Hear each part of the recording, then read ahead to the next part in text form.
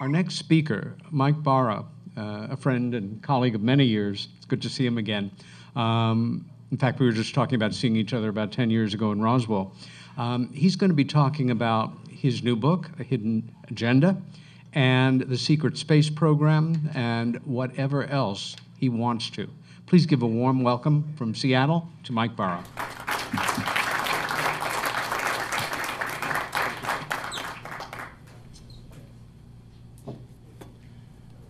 Thank you, Peter. How is everybody today? Good? Good. Glad to be here in Salem. You're all East Coasters, right? So you're kind of from around here. Oh, this is going to slide. I can't lean on it. I'm just going to wait until we're sure we have the slideshow going. But we can talk about other things. Yeah, I met Peter. Introduced the first public speaking thing I ever did in 2007 was in Roswell. And Peter introduced me then when Dark Mission had come out, the book I wrote with Richard C. Hoagland.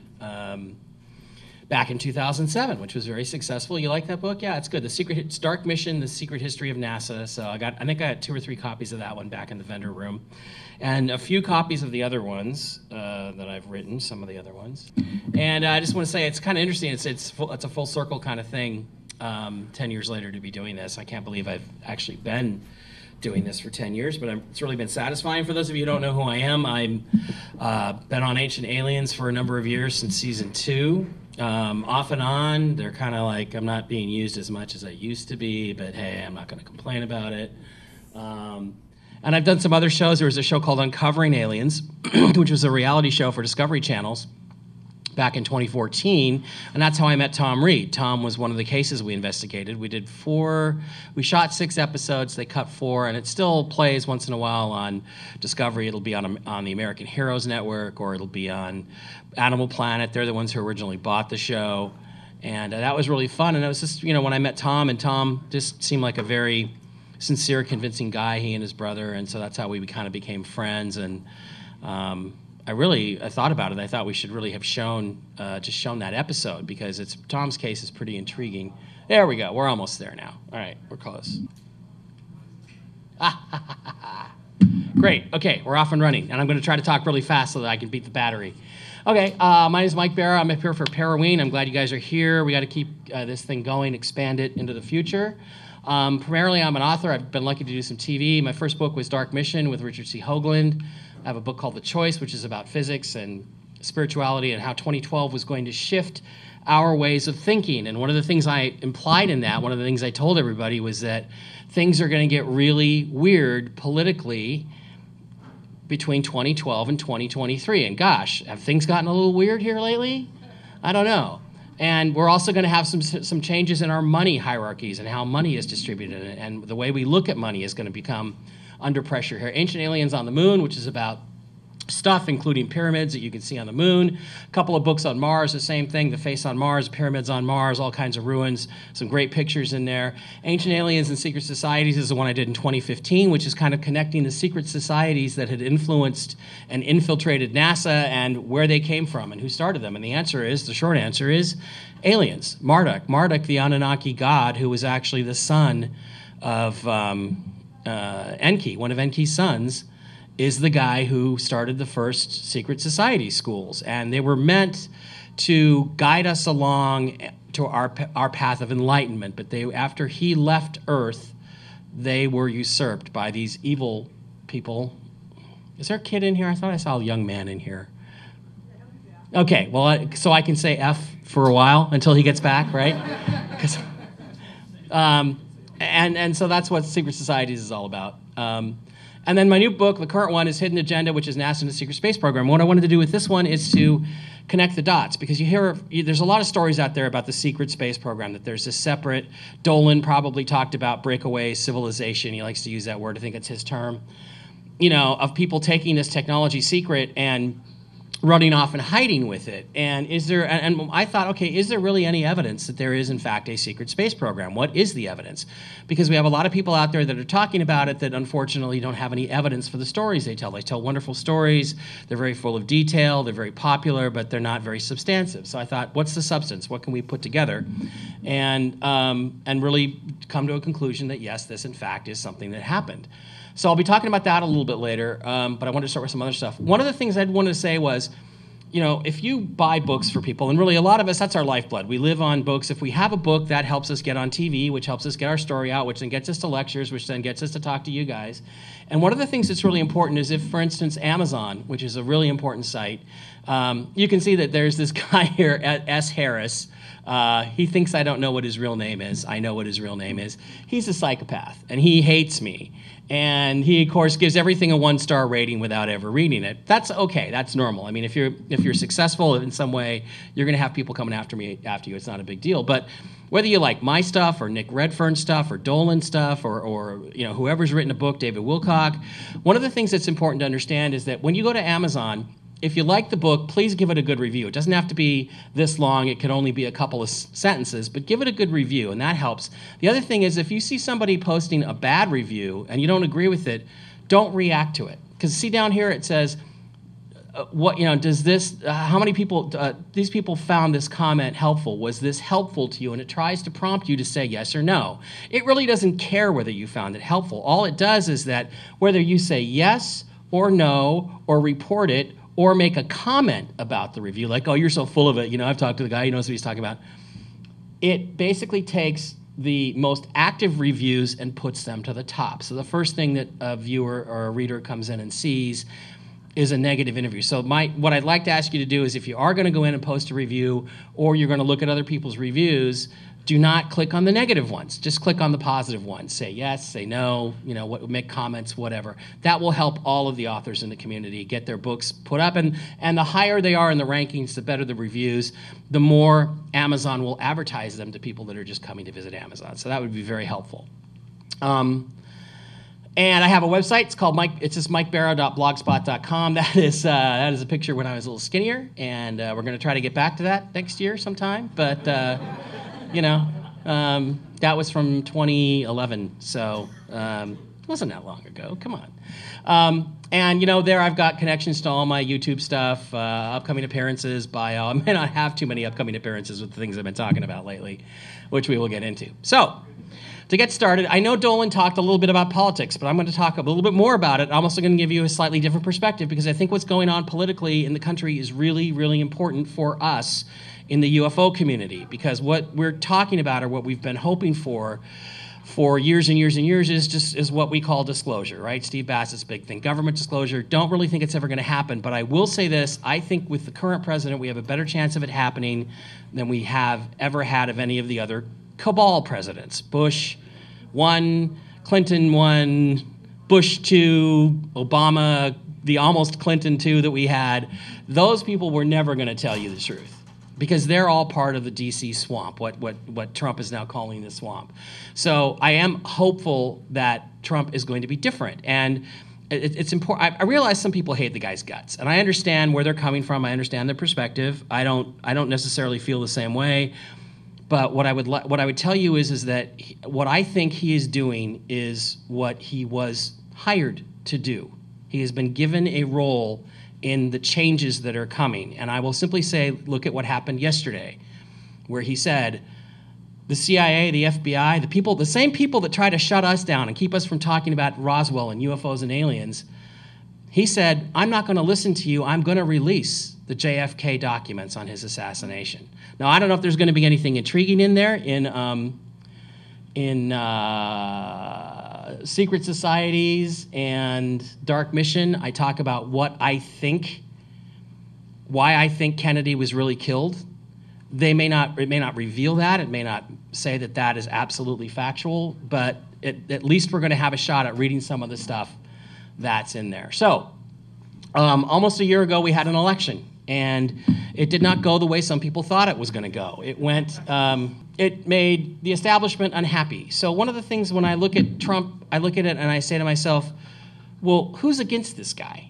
The people that are against this guy are the CIA, the FBI, the State Department establishment, the so-called deep state establishment, the Defense Department guys, the bankers are against him, the Republican establishment party is against him, the Democratic Party is against him, and the corporate-owned media is against him. So when I see that, I say to myself, I think I'm going to vote for this guy, just simply for that reason, regardless of what he said on tape 11 years ago. That was my perspective. So It didn't go well for some people. They got very upset. Bye.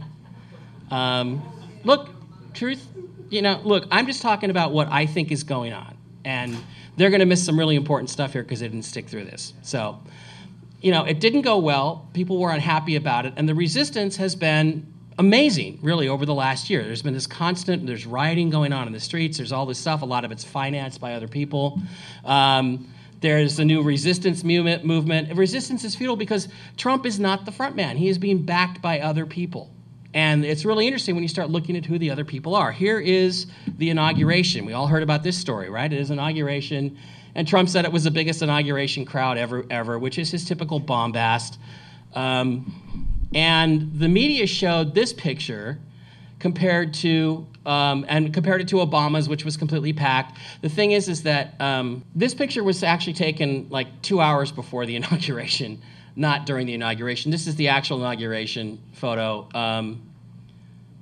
This is the same area that's not filled in here. So again, the interesting thing to me is not how many people Trump had, whether he had more people than Obama, which was really not a possibility. The interesting thing is that the way the media portrayed it. They kept using this picture for months after that, claiming that was his crowd, which it's not, it's this. So Trump gets in, and what does he do? He starts rewriting everything. Yeah, I know, these are just memes I pulled off the internet. Get rid of this Obama policy, get rid of that Obama policy. He's canceled 45,000 regulations that have been put in the last 8 years, which hopefully has helped the economy a little bit. He starts immediately doing this stuff. People are hating on him. They're saying he's Hitler. As you can see, Trump and Hitler both drank water. So we now know that Trump must be Hitler because he drinks water. They're saying he's in bed with Vladimir Putin.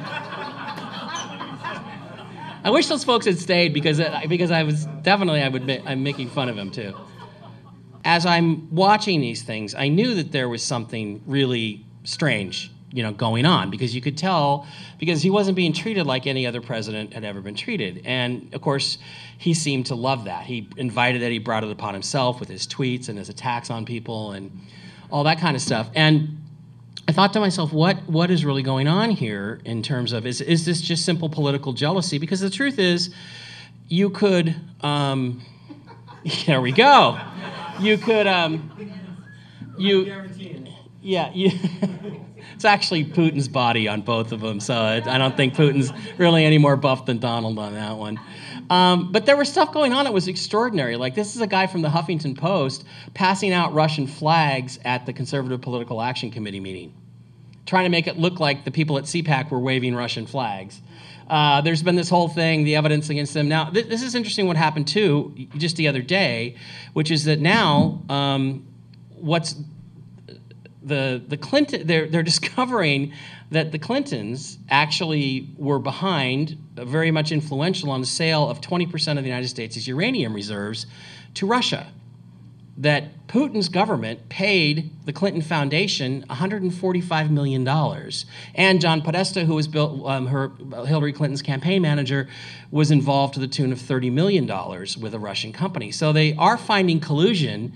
They're just finding it all on Hillary's side. So is that why the media and Hillary are pushing the Trump-Russia thing so much? And there was an opinion put out that I thought was really interesting, an analysis piece about how Robert Mueller, who's the special prosecutor, his job was never to pin Trump to Russia. His job was to cover up what was going on with the Clintons and Russia, which may in fact be true, because what's going on with Trump doesn't make any sense in the context of, if you get a president and you don't like, what do? You just stonewall him for 4 years. You make him ineffective, he loses the next election, you're done with him.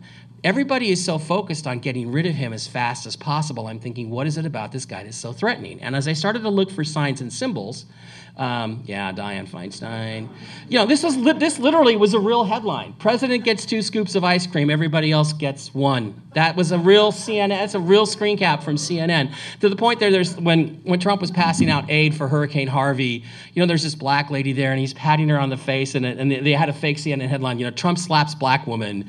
And he's handing out food and it was Trump steals food from family. It was ridiculous, right? It's gotten ridiculous. Ivanka sort of trolled him back after that. But what's happening is there's a bigger thing going on here, which does ultimately have to do with us. And, what's going on is there is another system. There's something else going on. There is some other thing happening there. I see Trump as a historical figure. I see him as similar to Caesar. What Caesar was trying to do was to didn't believe in republics or democracy. Caesar didn't. He wanted to be a dictator. But people loved him. They loved his bombastic attitude. He'd had a lot of success, as Trump had success in business. And he sought to make himself king, and the people that were opposed to him were all of the establishment patrician class. So I kind of see the same thing going on with them in terms of a historical perspective.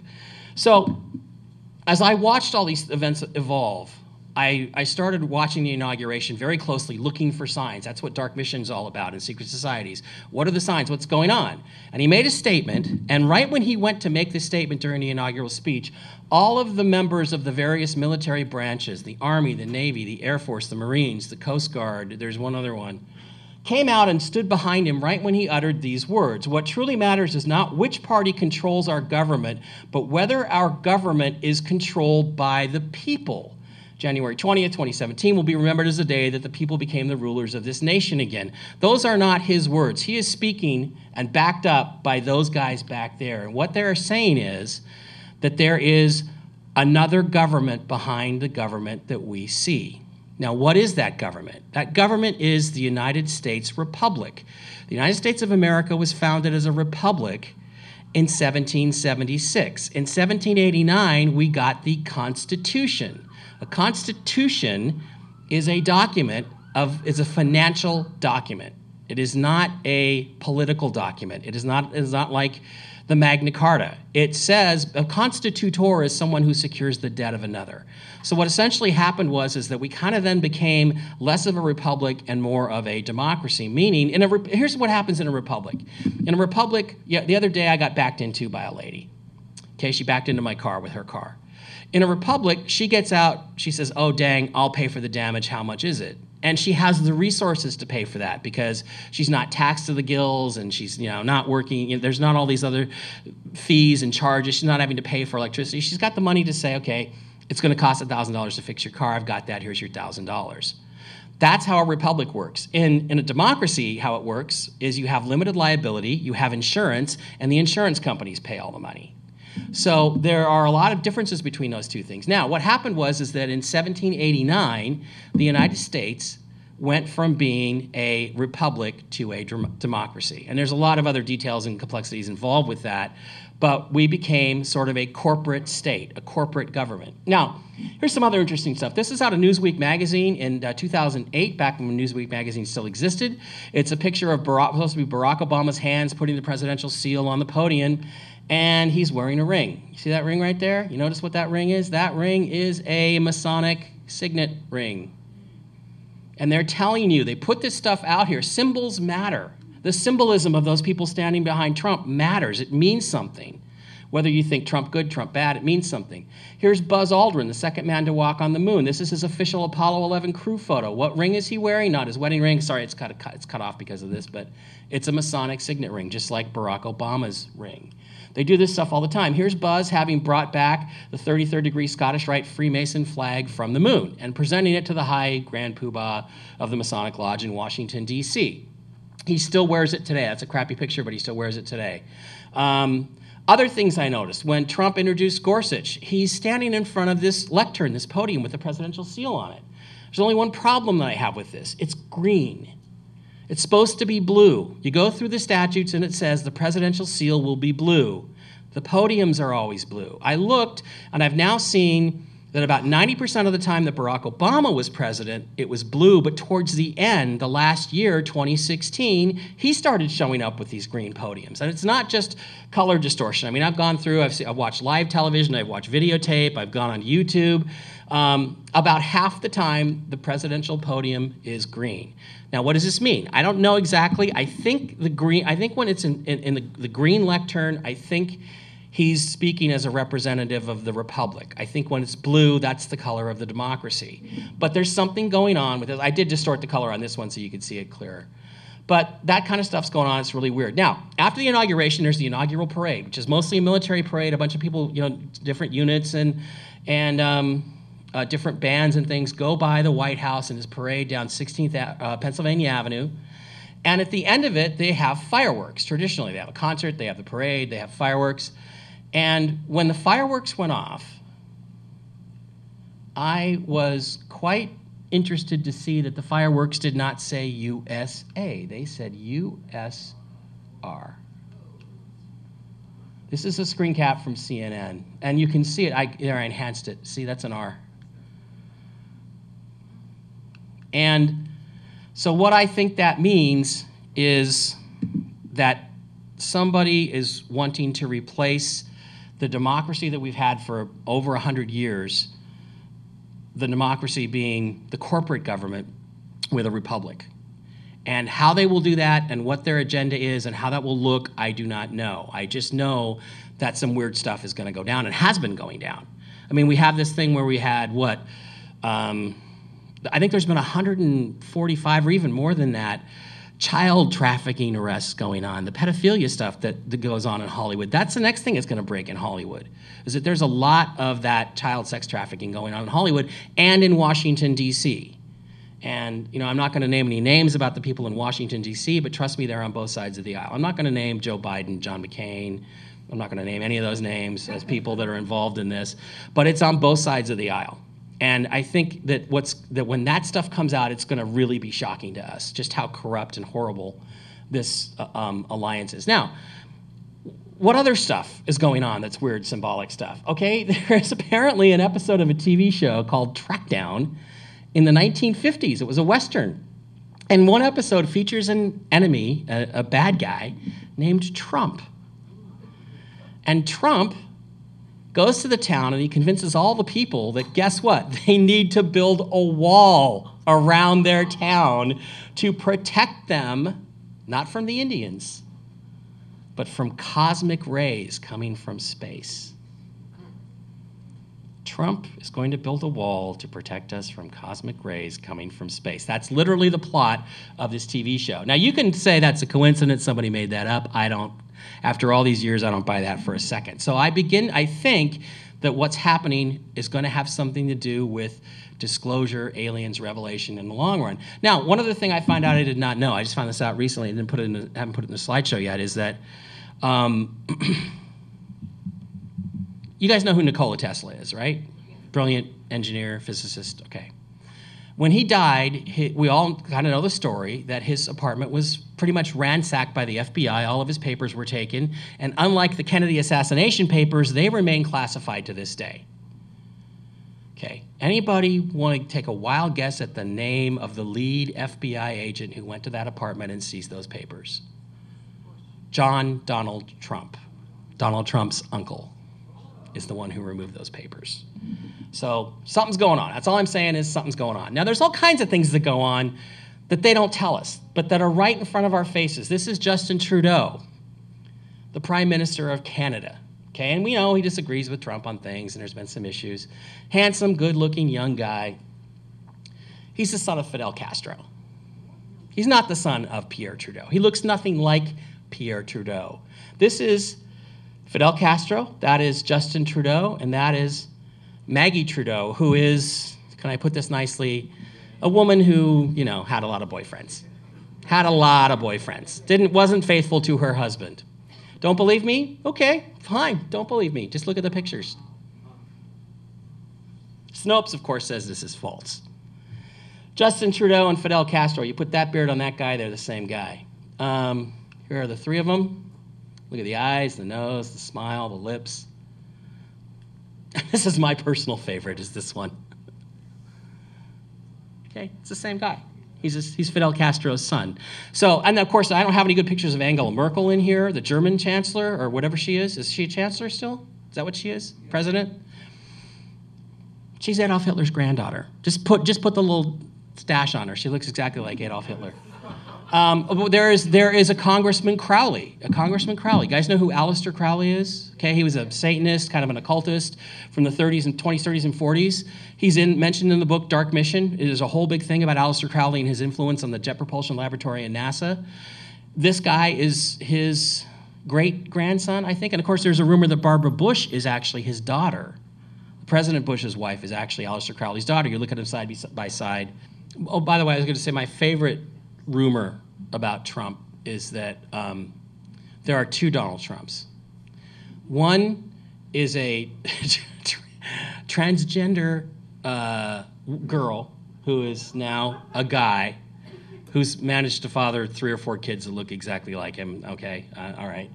And the other rumor is that when he wears a red tie Trump is the real Trump. Blue tie Trump is a clone Trump. The secret space program cloned him, and the clone Trump is easier to control. So when they want him to be nice, they send out clone Trump with the blue tie, and when they want him to be really mean, they send out red tie Trump. And I thought, well, what about when Trump wears like a silver tie? Because, I don't know which one he is when he does that. Okay, so what I was going to show you is some other pictures. If you look at Chelsea Clinton, for instance, Chelsea Clinton does not look like Bill Clinton. She does not look like Hillary Clinton very much. She is the spitting image of a guy named Webb Hubbell. Now, do we know who Webb Hubbell is? Anybody? Webb Hubbell was one of the Arkansas Mafia that Bill Clinton brought with him to Washington in 1992, close confidant of the Clintons, wrote a book about his time in the White House. He was like his deputy chief of staff.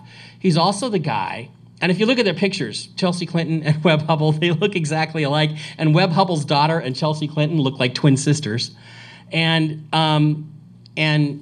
when Bill Clinton took office, you probably don't remember this, but there was a story that went around the regular mainstream news that said that Bill Clinton pulled Webb Hubbell into the Oval Office one of the first 2 or 3 days and said, find out if there are aliens and find out who killed JFK. That's the job he gave him. So again, there's all these connections to this weird stuff. And I think that ultimately, I keep waiting for that. The point that I'm trying to make is that there's so many things out there that we haven't been told the truth about.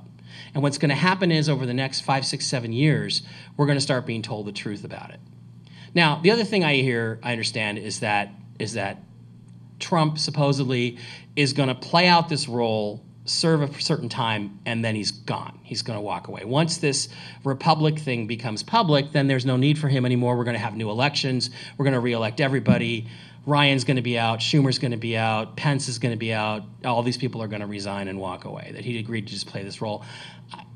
I look at the guy, and I see a guy with a huge ego, and I can't see him just saying, oh, well, thanks. I was part of a big scam, I'm walking away. I can't see him doing that, so we'll wait and see on that. So the other thing I wanted to talk about and show you slides of is the Gaia mummy. Anybody seen the alien mummies from Peru? Few of you, not everybody. I'm surprised. Yeah, I've seen them.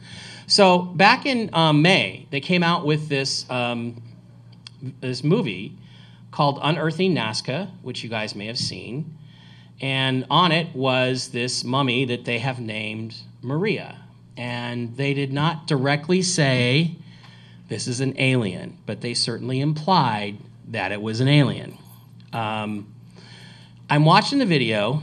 There's 2 people involved with it that I wished were not involved with it for 2 different reasons. One is a female producer I've had dealings with who is not an honest person, and I don't trust her farther than I can throw her, which is not very far. The other one is a guy named Jay Widener, who I used to be good friends with. Jay used to work with Richard C. Hoagland before I did, so we used to be kind of buddies, and we've always talked about different things over the years. And Jay told me at Contact in the Desert last year in May that he was on top of the greatest discovery in human history. And then a month later, this video comes out, right? Now, if you've seen the video, and hopefully we can get some pictures of it here. The video comes out, and the first thing I notice is that the mummy, if you've seen it, is like white, okay? It's not like a regular mummy wrapped in bandages and brown and dark. It's just white, like it got spray painted, okay? So like that thing looks like it's been spray painted. The other thing is that the scientific investigation the guy conducted, as they pulled the mummy out for the first revelation, they pulled it out of a cardboard box. So the greatest discovery in human history, an alien mummy, has been kept for God knows how long in Peru on a rooftop. It was actually on the rooftop of a building in a cardboard box. So I was immediately a little bit skeptical of this. And as I put it out there, I'm like, guys, I just don't really think this is probably a mummy. As further things have developed, what they've found is that they're claiming to be other mummies. There's these other little mummies that are about this big that Jaime Maussan has been involved with, and they look like E.T. They got the big E.T. head, they got the E.T. round eyes. They're much smaller. They appear to be something different. And do you guys remember Jaime Maussan from the mummy thing from 2 years ago? 2 years ago, there was this mummy that Jaime found, a picture of it in Mexico, claiming it was one of the alien bodies from Roswell. It turned out to be a picture of a human mummy from, I think, Mexico in 1982 or 1992. It was a 20-year-old picture of a mummy. All that they had to do was they took the picture and there was a sign there, and somebody just enhanced the sign, and you could see that it said, "Mummy found in Mexico in 1982, human mummy." And they did, and so Richard Dolan and Don Schmidt kind of got into a lot of career trouble for endorsing that with Jaime. Jaime's not really the most thorough researcher out there. And so he's the guy behind this. Now, it turns out what the timeline is this. Somebody comes to Jaime Maussan in spring of this year, like April, and says, "I have mummies that I found in a tomb in Peru, in Nazca, that I think are alien. Do you want to see them?" And Jaime says, "Sure, I want to see them. I'm into alien mummies." So he gets involved. Another French researcher named Thierry Jamin gets involved.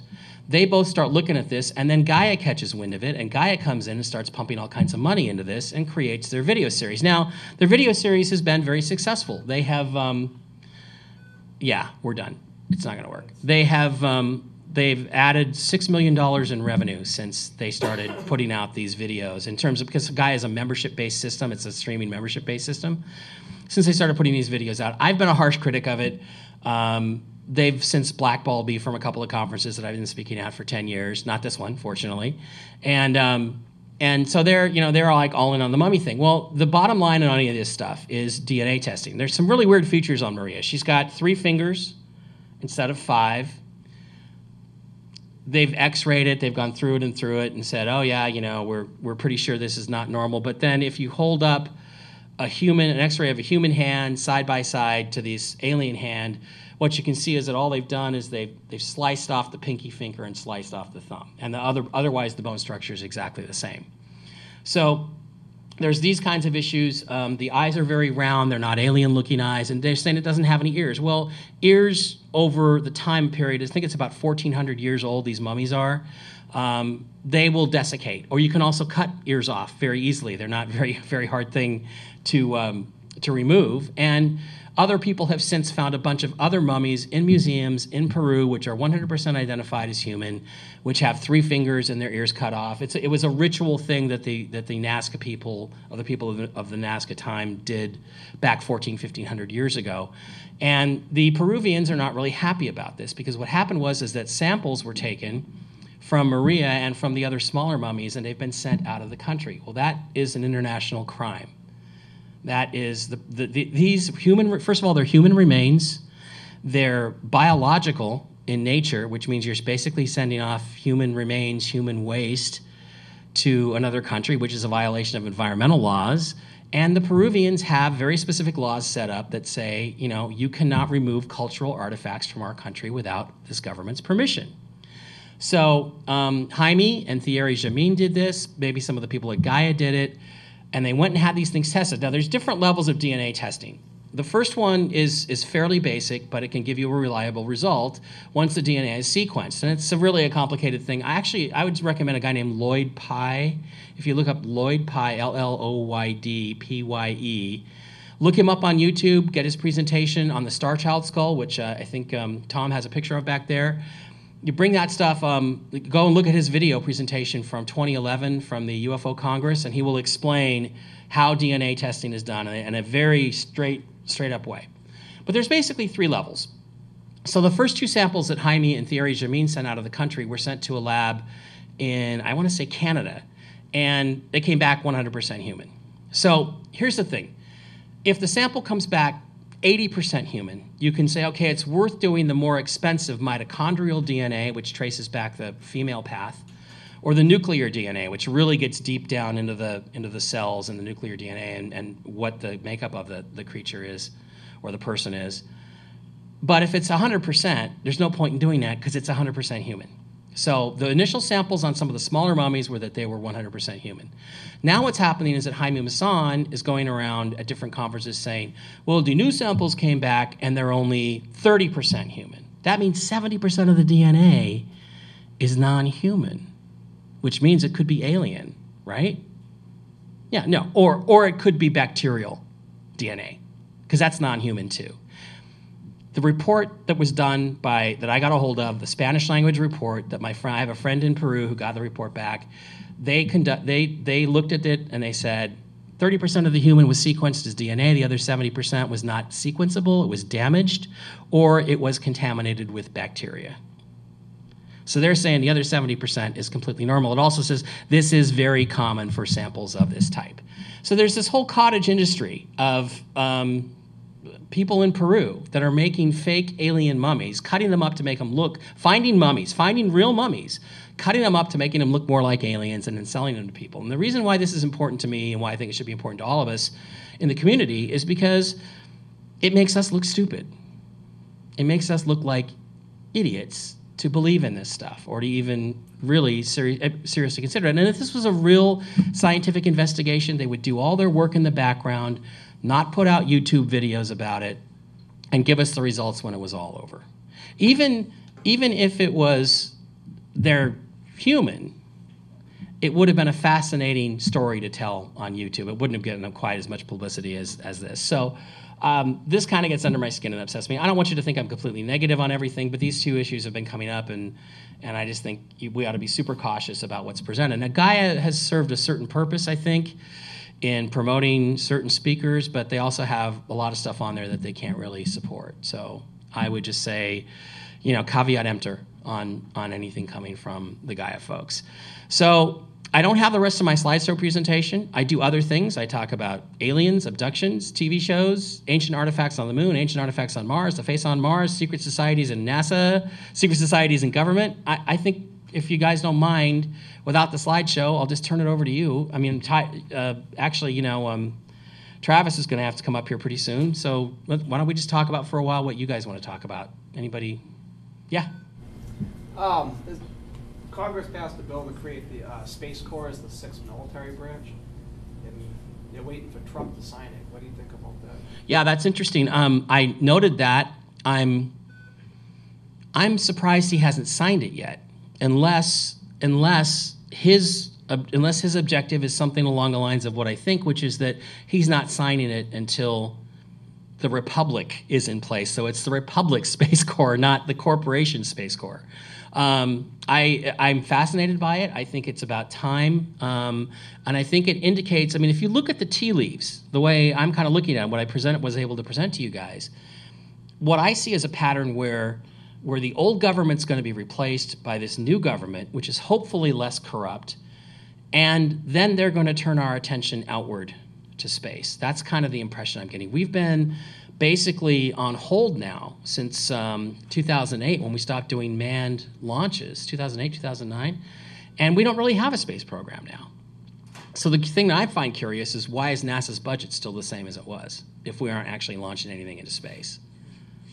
And they have ways that they spend it. They have things they talk about that they spend it on. But so I think it's interesting that we're developing Starfleet, basically. We'll see what happens. Because there's rumors that one of the things the Republic is going to bring in is all the secret hidden technology. That's what my book Hidden Agenda was going to be about. What I was going to talk to you about was, have we had flying saucer technology for a long time? And my conclusion was probably since about 1958. Because there was a lot of interest and fascination in anti-gravity technology up until that point, especially when flying saucers started showing up. When flying saucers started showing up, all of a sudden the government was like, well, we got to get some of this stuff. We got to get this anti-gravity drive. We got to get this faster than light stuff. And if you look at the curve of the speed of transportation, what you can see is that it starts with just a man walking. What's the fastest a human being can run? About 22 miles an hour? Isn't that what Bob Hayes was back in the day? And not most of us can't run that fast, especially if we're carrying armor or something. And then it became the horse and the horse and buggy. And then the next step was probably the steam train, get us up into the 30s, 35 miles an hour, 40 miles an hour. The steam train, the automobile, the propeller airplane, the jet airplane, and the chemical rocket. So if you were to chart that on a graph, what you see is you start here in about 1850 with just a man riding a horse, and then you go straight up like this until 1960. And then the curve goes completely flat. So for the last 70 years, we have had no new breakthroughs in transportation, according to the public information that we've been given.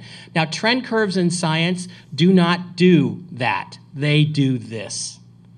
And if you look at the 1950s, what you can see is that there's all this literature talking about the fact that we are working on developing anti-gravity, which would take us to that next step.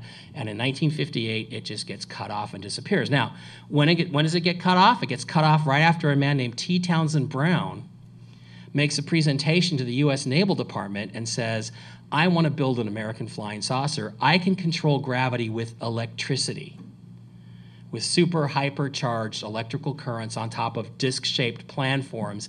I can make stuff go faster than light if we amp up the power enough. And the government says, oh, thanks very much. You know, that's the end of the anti-gravity research. So it's intermittent. So why don't we just keep going with questions and see what we can do here?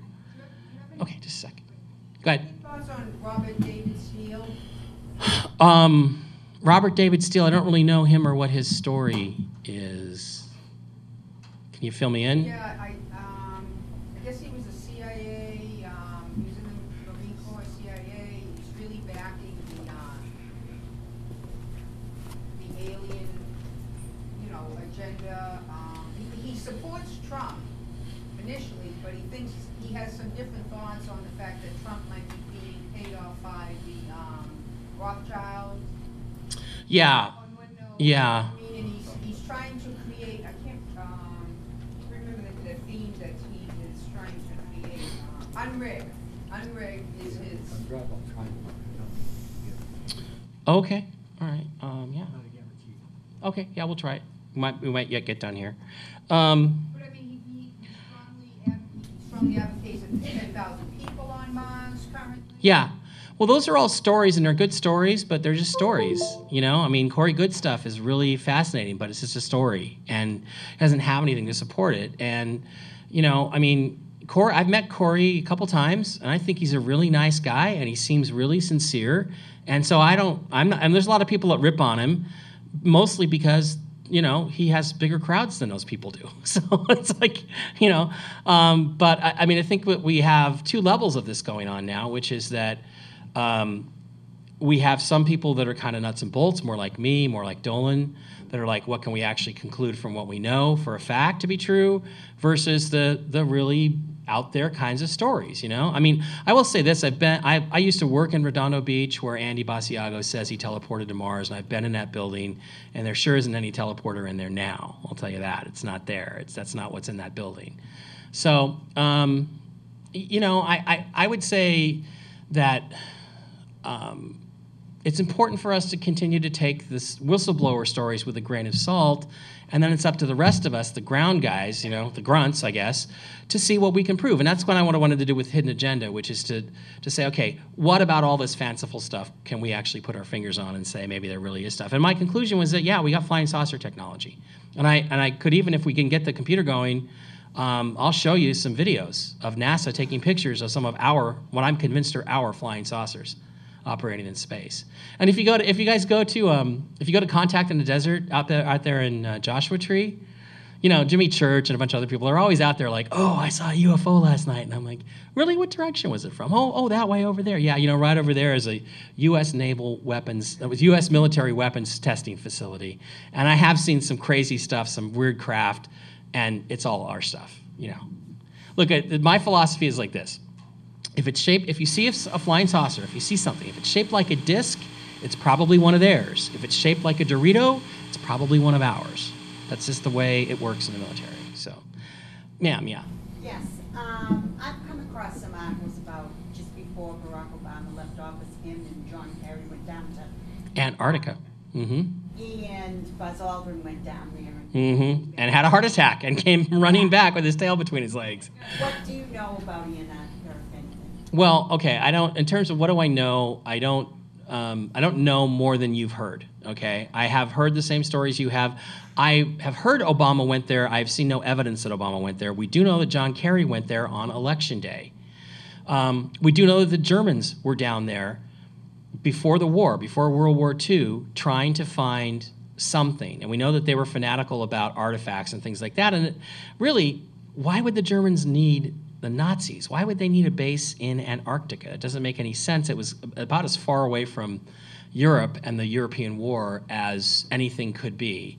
So another thing that was going to be in my presentation about Hidden Agenda, the book, is that, we did send Operation High Jump down there right after the war. As soon as the war in Europe was over, the first thing we did was invade Antarctica. With a sizable military force, it came back way ahead of schedule, way earlier than it was supposed to, leaving all the expensive equipment behind, pretty much, the heavy equipment. And the rumor has always been that the Germans kicked our butts with flying saucers.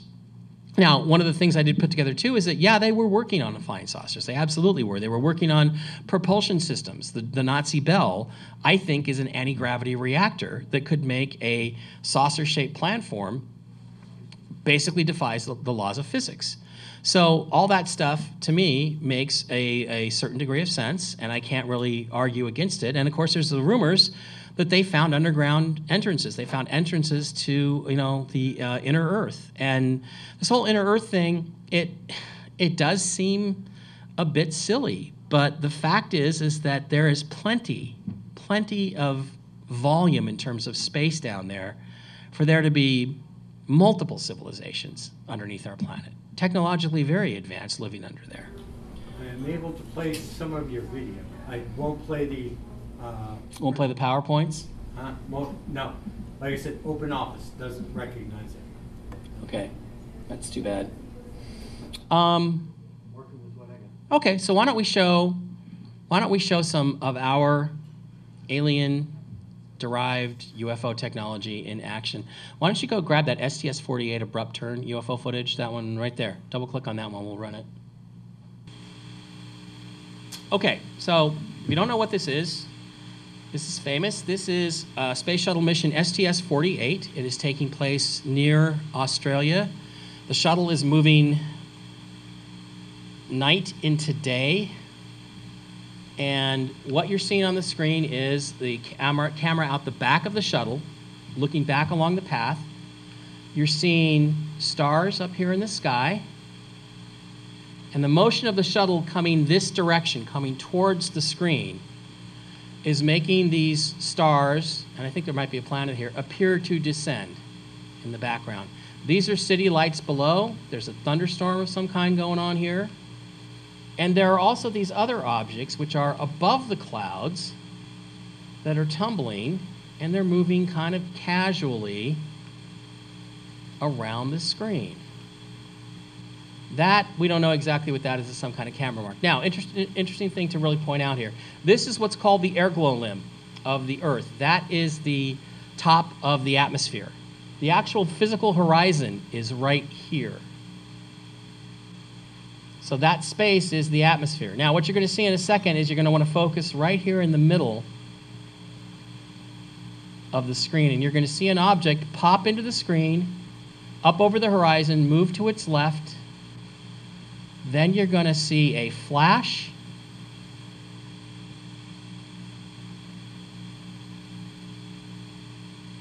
Boom. It changes direction at 45 degrees, accelerates, and there's a shot goes by there, and another shot goes by there. And other objects also change direction. Now, it's important to appreciate several things about this. First of all, is there a little boy here? Okay, cover his ears. Shit can't change direction in space.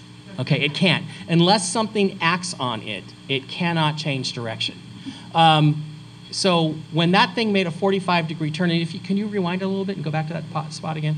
When it made that 45-degree angle turn, or 60-degree angle turn, it accelerated to, oh gosh, I want to say, I don't remember the exact number, about 23,000 miles an hour. It was the equivalent of the acceleration of dropping a 14-story building on your head. So nothing inside of a craft, a conventional craft, could have survived that. Yet, it appears something did. Now, The other thing that's been checked on, there's been a lot of debates about this. Some people say the flash is actually just a vernier thruster going off on the shuttle. Again, I had a friend, L. Blaine Hammond, who's an Apollo, not an Apollo, but a space shuttle pilot, watched this video and he said, no, that flash is completely abnormal. We have nothing like that. It never looks like that in space. We never see that. Whatever this flash is, coming up right about there, it is something outside the shuttle, and there is one shot and two shots. Now, where this took place is right over the Pine Gap CIA facility in Australia.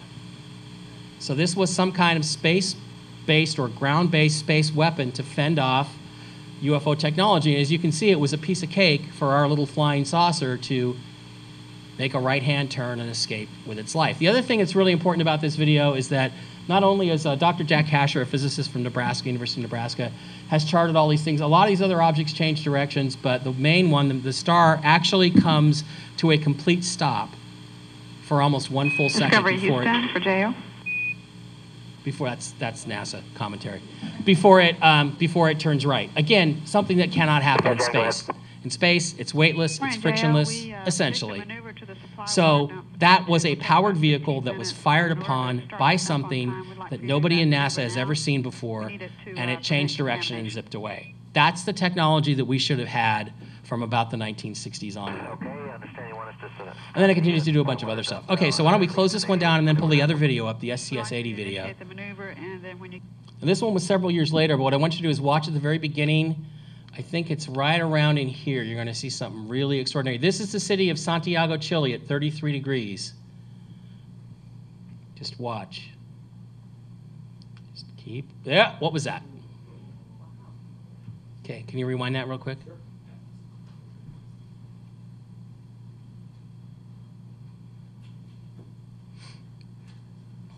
This is something launched from the ground into space.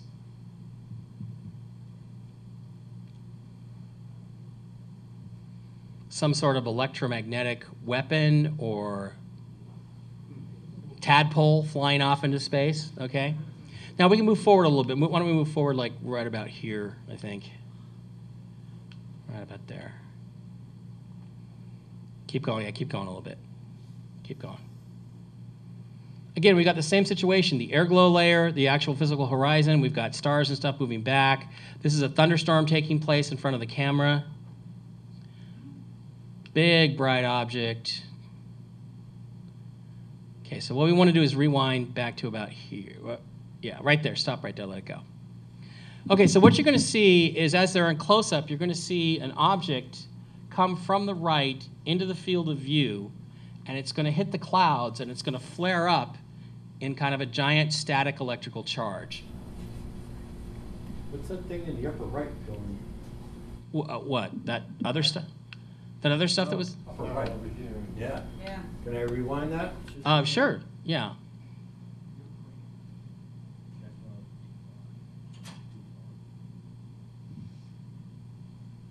Remember, this is kind of primitive camera technology. It's from the 1990s.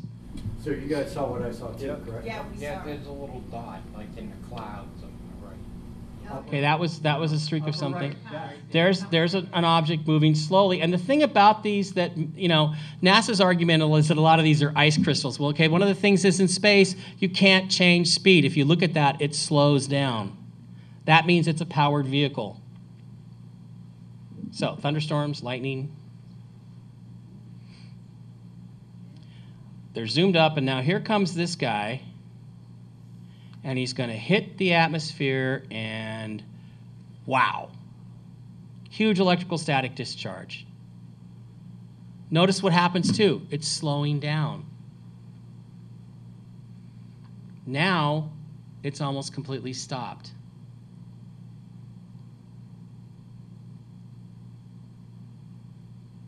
Now it's matching speed with the space shuttle because it appears to be stationary. Remember, the space shuttle's moving. So it's now station keeping with the shuttle. So it's changed once again its actual speed. This is a powered vehicle in Earth orbit. It's going to just stay there for a while.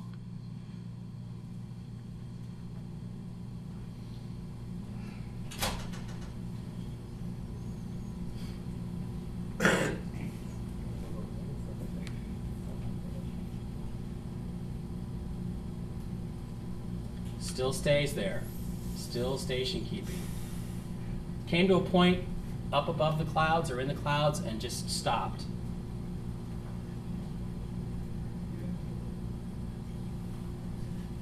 Again, other objects all over the place, scattering around. Some of them could be ice crystals. Oh, there's another one.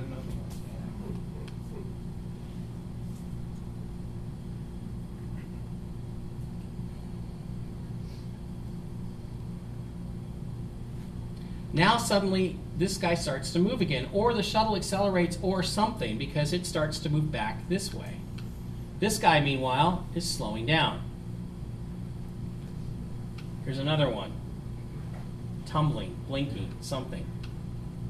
Now he's actually no longer station keeping and drifting away. He's actually moving back along the path he came. This object is moving too. Might be a star. Satellite. See how this guy slowed down, this tumbling guy. There's another one. Notice how they're going to have a little meeting out here, these three. That is a star. These are powered objects. So this thing has come into the view of the camera, flared up, slowed down, station kept with the shuttle, and now is moving back along the direction in which it came. It's interesting that they're focusing on it too. Right, from mission control in Houston. Now they zoom up, they're trying to get a better look. We'll zoom back out, they're still blinking. This is our main guy that came in way back before. He's now kind of cutting out. So again, NASA can say anything they want about these, but the only thing that can maneuver like this are powered vehicles. Also, I don't think ET is going to get on the phone and call NASA and say, by the way, we're going to be at right over Santiago, Chile at 33 degrees at 07080, 100 hours. Why don't you guys have your cameras ready? These were tests done by the shuttle to photograph our own secret space program technology. I'm convinced both of them were. One of them was a weapons test. One of them was just a maneuvering test. And then it gets really kind of boring after this. It'll keep going for a while. So that's, to me, that is solid visual evidence of powered vehicles operating in space, probably controlled by us, and probably a technology that's been suppressed from us for years and years and years. So, okay, anybody else? Yes, ma'am. Yes. Do you think that along with the disclosure of extraterrestrials, do you think that there's potential for history in regards to the human race to be more accurate, such as, I know the only thing that comes to mind is like when the rumor of the Smithsonian destroying skeletons of a race of giants. Yeah. Do you think that our origins will be really revealed to us as well? I think they'll be, my opinion, I think they'll be illuminated. I don't think we're ever going to know.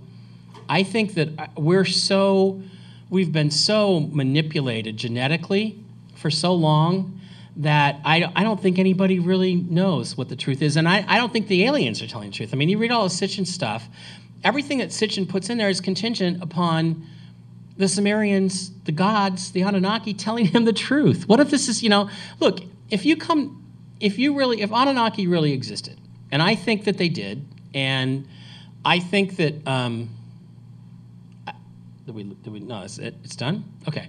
And I think that I have doubts about whether they were physical giants. I'm not sure about that part of it. But, I mean, think about it like this. Shaq, going back in that time period when people were about 5 feet tall, would have really seemed like a giant. But he wouldn't necessarily have been, not the Michael Tellinger 18 feet tall with the footprint that's, how big is that footprint? 10 feet tall? That's a whole different thing. But I just think it's like if you came here, you saw that there was already a humanoid species here. Maybe you broke the rules and you had some of the women, like the Bible says. You weren't supposed to be doing it, and then your bosses came back and, well, you made a real mess of this place, didn't you? All I'm saying is, whatever agenda they're going to put forth is going to be their version of reality that's going to make them look the best. So whatever information we might put out, or might get put out during disclosure about our true history is going to be, I think, somebody's version of reality and not necessarily a reality that we can count on. You know, I mean, the other thing that most people don't know about Sitchin is that the first book, The 12th Planet, he did write from his interpretations of the cylinder seals, and everything after that was channeled, he says, from Enki. He says, and told many people this, including a person I know very well, that he got a visit from Enki, who is still alive and who is now, looks like us, no longer has the ZZ Top beard, and that some of the Anunnaki have remained here. They have altered their genetics to look like us so they can fit in with us, and that they are here trying to clear up the messed up karma that they created, 100,000 years ago, 1,000 years ago, 12,000 years ago. So that's what other people say. Sitchin did admit, though, to multiple people that Enki just told them all this. It's like Interview with an Anunnaki. Like remember the book Interview with a Vampire? That's what it really is. And the best book to really to find out what Enki's version of the story is, I guess, would be the Lost Book of Enki, which is published as a historical fiction, but Sitchin has told my friend that no, that's just everything Enki told him about what really happened. So that's a really good book, and there's a lot of excerpts from that book in my book, in the Secret Society's book. I put a lot of that stuff in here. So I think we're going to get some version of our history, but I don't know what it is. And the other thing too is don't get caught up in your body. I mean, really, all we are is these physical bodies are a container for a spirit, right? For something higher than that. And I think that's what's really not touchable. And how they modify our bodies here and there, I don't think it really matters so much. When they talk about the origin of man, is that really the origin of man? Where do you draw the line? They just found some teeth in Europe the other day, which indicates that the whole idea of Lucy, this early humanoid skeleton from Africa, is probably wrong, because this was 9.7 million years old, and they're human teeth in Europe. So maybe mankind originated from Europe, and we don't know. And I think there's been a lot of species here for a long time messing around with us a lot. But I do think that the part about, we shall make man in our own image, the Anunnaki version, I think we probably do resemble them very closely.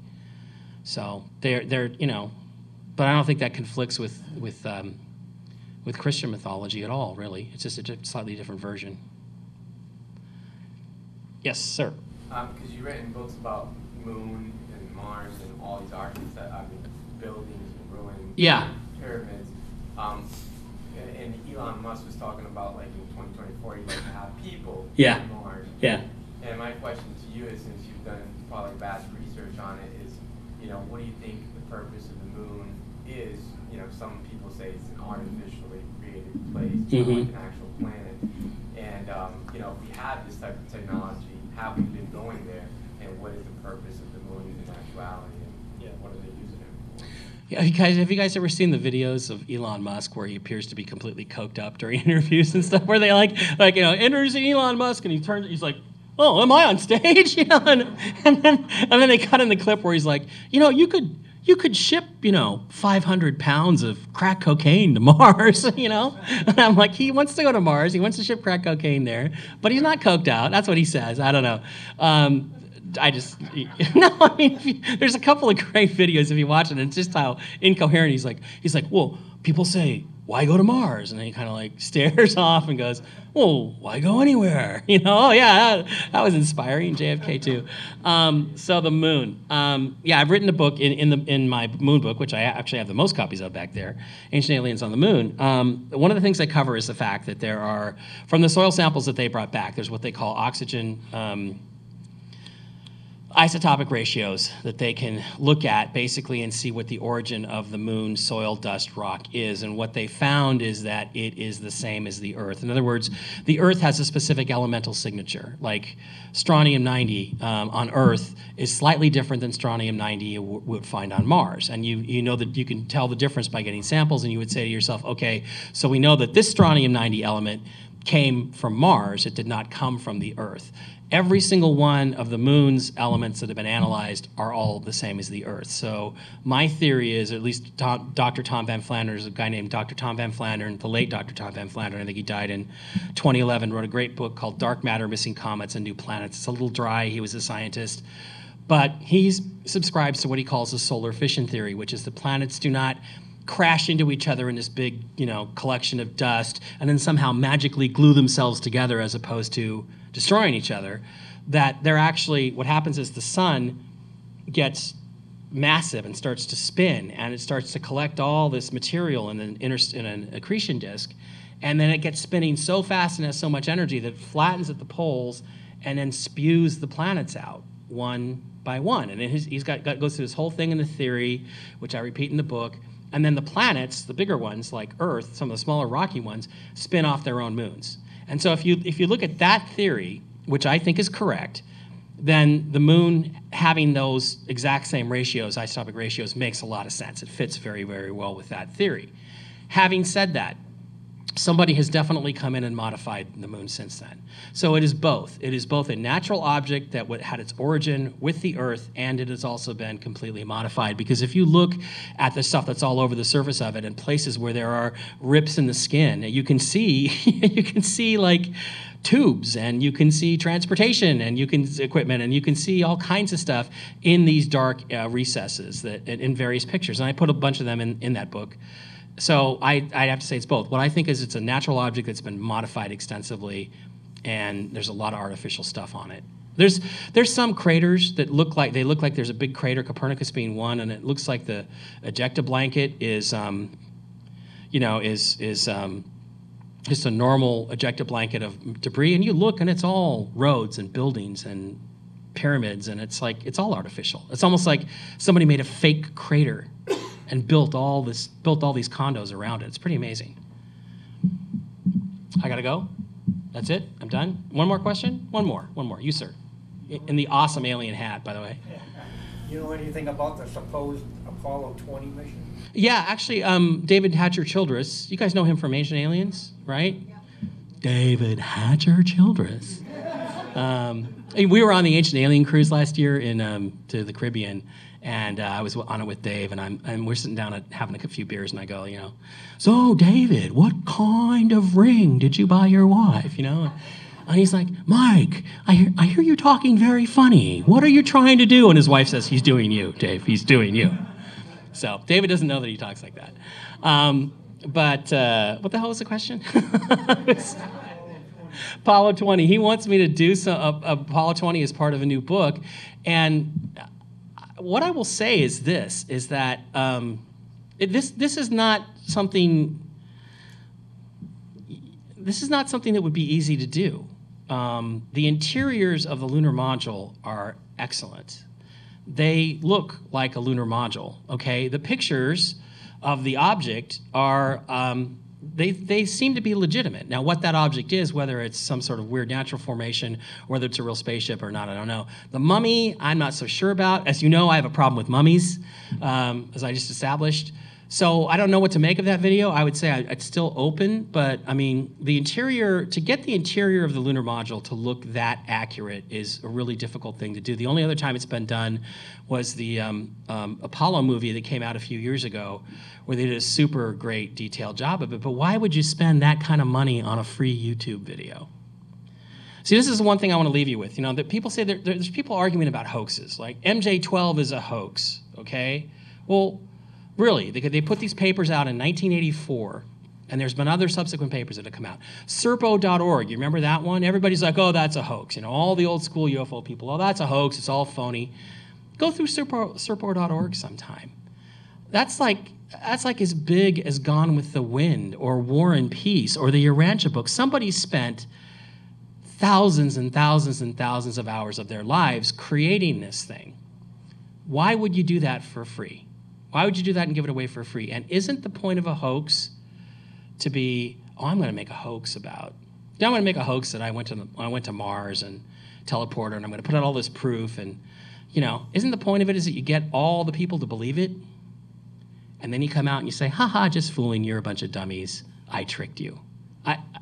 So as far as the Apollo 20 thing goes, if it was an absolute fake, we would know about it by now. That's my opinion. So, all right, guys, thank you. I'm sorry about the slideshow. Technical problems. I apologize. Thanks for coming.